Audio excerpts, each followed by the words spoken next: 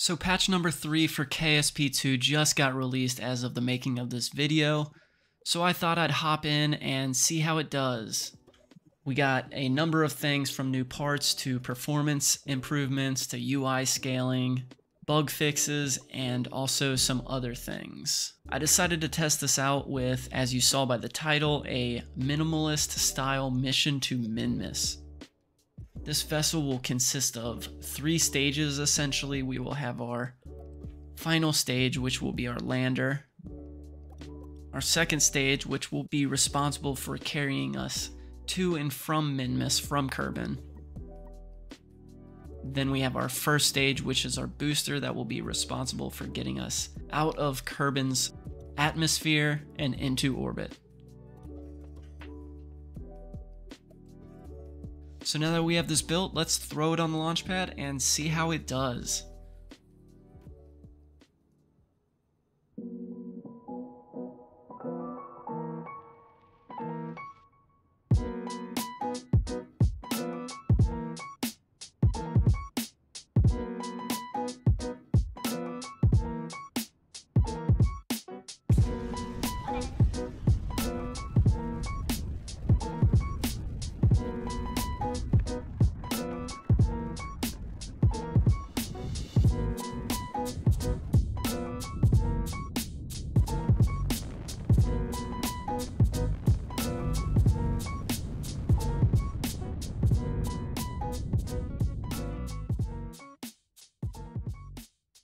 Alright, so after a successful launch and circularization around Kerbin, I actually forgot I was going to deorbit this first stage. So we're just going to go ahead and point retrograde, bring our periapsis down just a touch, and then we will decouple this first stage so we can deorbit the main stage. So with that headed back towards Kerbin, we will go ahead and point prograde and do a small burn to bring ourselves back into a stable orbit, and then hop over into the map view and begin planning our trip out to Minmus. We'll go ahead and plan our maneuver at the ascending node, and let's see if we can get an encounter. Okay, that looks good. We'll go ahead and focus on Minmus and fine-tune our maneuver so we get that low trajectory. And then we can warp to our maneuver and begin our burn.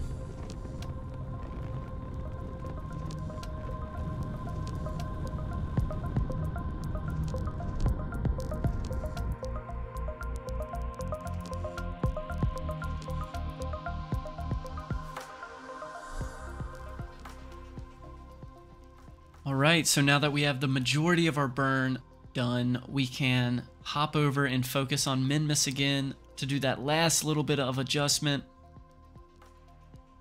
and then warp out to our encounter. Okay, so there we go. We'll warp down to our periapsis here, and then we can position ourselves retrograde and start burning for circularization around Minmus. Alright, so I'm going to go ahead and clean up my inclination and everything, because we will be doing a rendezvous with our second stage, so that will help make things easier for when we leave the surface of Minmus and prepare for our flight back to Kerbin. Alright, so we're going to go ahead and decouple our lander and go ahead and prepare our descent onto the surface of Minmus. And while we do that, I'm going to go ahead and tell you about the bugs I encountered while doing this, because even though we just had our new patch, this mission did not go off without a hitch. We had some problems decoupling, so the decoupling issues are not fixed. They introduced a new drag bug, which is hopefully going to be addressed with a hotfix, but I was able to overcome all these bugs with quick saves and just reloading and trying different methods of decoupling. I find sometimes it helps to actually right click and select whatever you're trying to decouple, and sometimes you can have better luck doing it that way. But we are coming up on the surface here, so we're going to start slowing down. We're going to burn retrograde and see if we can land nice and easy.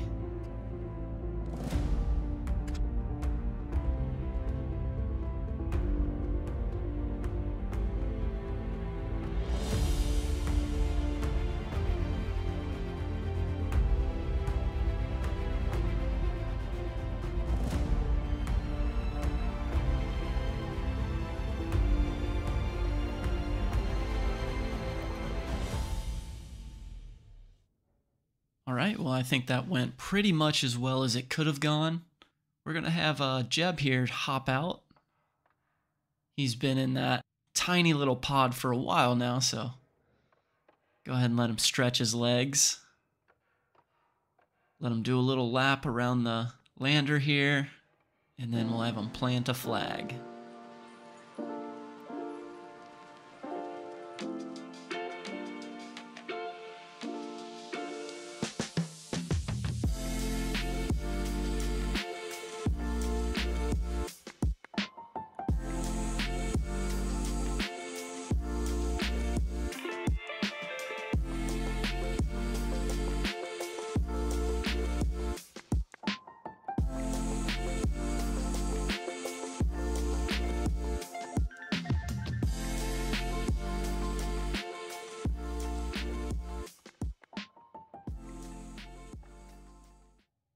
Alright, so now that we've visited the surface of Minmus here, we are going to go ahead and hop back in the lander and get headed back into orbit so we can rendezvous with our other engine and head back to Kerbin. Alright, so we're going to go ahead and start burning to circularize.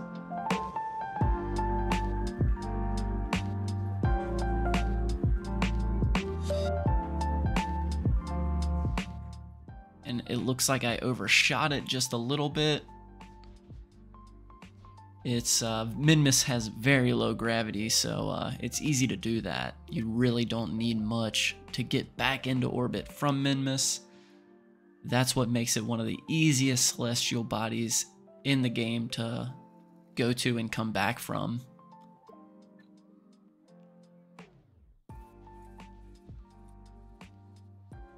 But anyways, back to it. We're going to go ahead and fly up to our apoapsis here and then do a small burn to circularize and just kind of begin matching our orbit with our other engine. This wasn't really a very good rendezvous for me.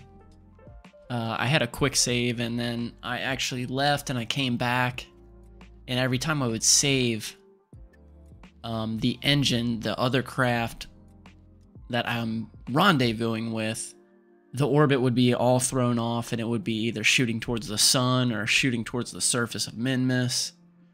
So I kept reloading a few times. I didn't know what to do, and eventually it sorted itself out, and I did have to correct the orbit of it a little bit. I did that off camera, but it worked out, and as you can see, we're here at the engine now, so we'll go ahead and get everything configured for a docking here. And since the lander is out of electric charge right now, we will go ahead and hop in this craft. It's remote controlled, so we can use it to do all the legwork. And once again, this isn't the most smooth dock because the lander there is out of electric charge, as I said, and it does not have any way to control itself. But where there's a will, there's a way, so we'll go ahead and press on and try to get this thing docked up. Do our last little burn here, and perfect. Alright, so as you can see, I do have that little decoupler that's glitched on there. It should have decoupled earlier. That's one of the glitches I experienced. But that went ahead and shook itself out of there, so we'll call that good. And then we can go ahead and start planning our route back to Kerbin. Alright, so there we go. We'll go ahead and knock our burn out and then time warp out of the sphere of influence of Minmus, and then into orbit around Kerbin.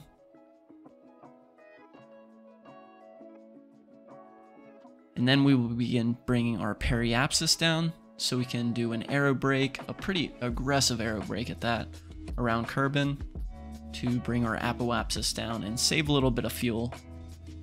I have plenty, but you know, it's all just good practice. But now that we have our periapsis inside of 60,000 meters, we're going to go ahead and warp around and begin our first lap to aero brake around Kerbin.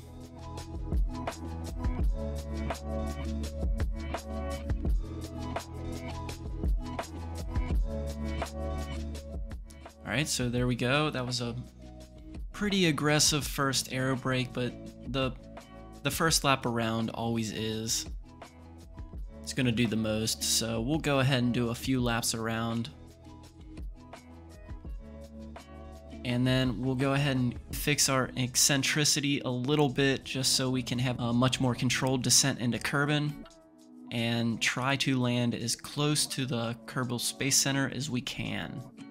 But that's looking pretty good, so we'll go ahead and warp around to our periapsis here on the other side of the Space Center, just so we can start our burn to enter into the atmosphere and begin slowing down to land on the surface.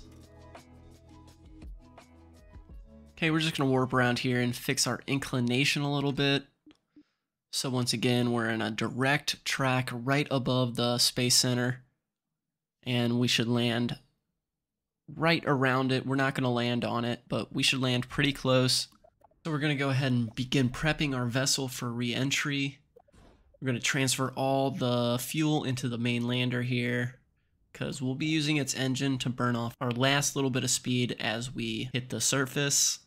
So we will go ahead and warp down and get our parachute deployed and come in for a nice easy landing. As you can see, we're not too far from the Space Center.